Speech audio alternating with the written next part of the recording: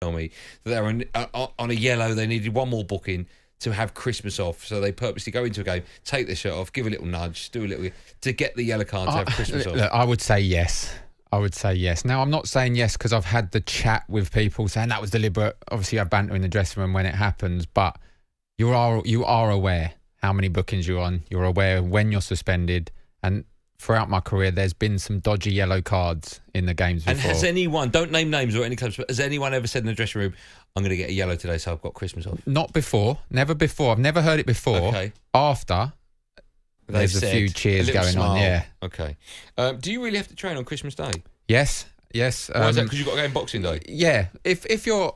It varies. If you're at home on Boxing Day, you train in the morning, and then you go and spend the evening and the afternoon evening with your family. You train Christmas Day morning? Christmas Day morning, right. Okay. Yeah, for a Boxing Day at home. If you're away, you spend Christmas morning at home, and then you meet potentially in the afternoon to train and travel into a hotel. Yeah. Do you? Quick story about that. Now, I will name him because he was a great character. Ben Thatcher. I played at Charlton. Yeah. With him, and then I went to Ipswich with him, and this happened at Ipswich. We're training Christmas morning. We had to be there, I think, 8 o'clock. And he was big on 8 o'clock. He kept saying it because he was one of the main senior pros. So 8 o'clock comes, he's not in.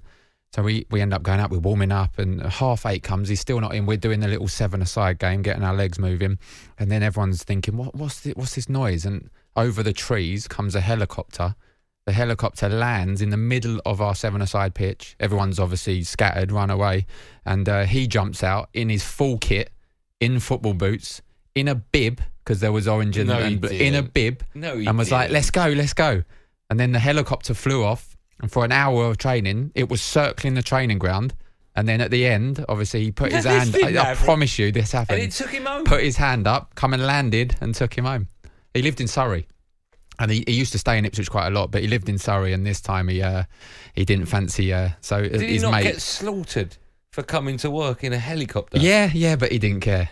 Probably the biggest character I've played with in the game, actually, Ben Thatcher. He was so funny. He's done some nasty things, though, right? Yeah, he's done some nasty things in his career, yeah, and probably out of his career as well, if I'd say so. Yeah. All right, we'll move on swiftly. How does your family feel when you're away at Christmas time? They get used to it? They obviously they get used to it. Yeah, when it was just me and the missus, it was easier. Obviously, you still want to spend Christmas time with your family. Once kids come into the equation, it's a lot more difficult. When they're young and they understand Christmas, and they're saying, "Daddy, we don't want you to go," and you still have to go. That's quite difficult, and the kids tend to get over it pretty quickly if their toys are all set up. So yeah, it's not nice for you as a person just to go and miss it, because you miss the Christmas dinner. Do you get on with your in-laws? Yes. Okay, because a lot of, if not all families, you're all together at Christmas time. Yeah. And some people might not get on with the in-laws. So the opportunity to say to the wife and the family, I've got to go football training now. Bye. A lot of people might go, on. You're not playing. You're suspended. You picked up that.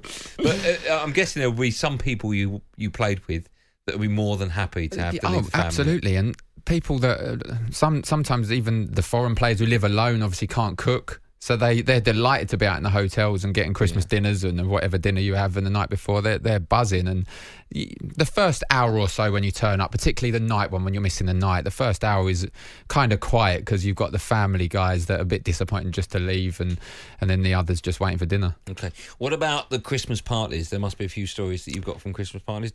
If there are, bearing in mind what time of... Usually I ask this question on the sports bar so we can get away with it at 11 o'clock at night.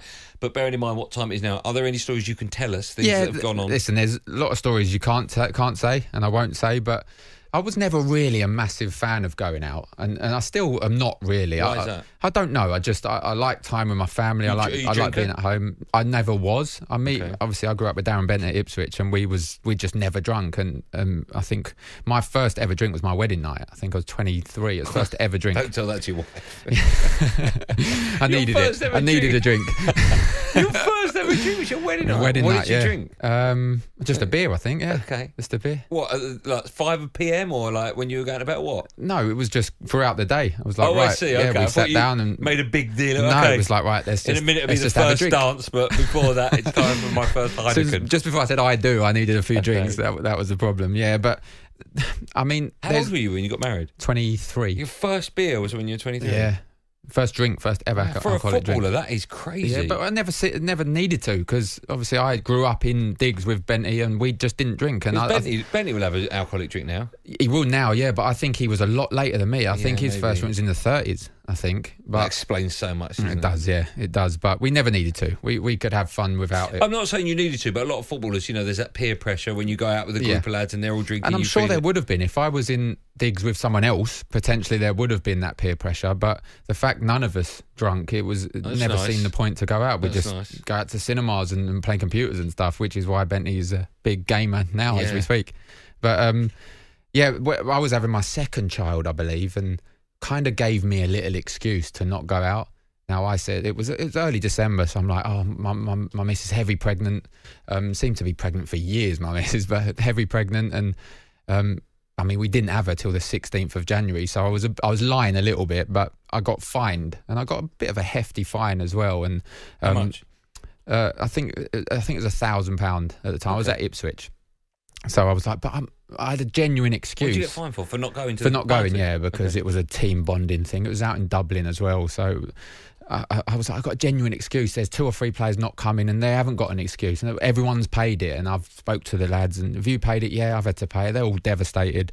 And then on the night that they were all out, I got sent a video message on my phone of them all singing. And apparently I was the only one to get fined. No one else took the fine. And they all had their drinks and they was basically singing cheers for the drinks. You paid for the drinks? Yeah, I just paid for the drinks while I was sat at home. How did that make you feel?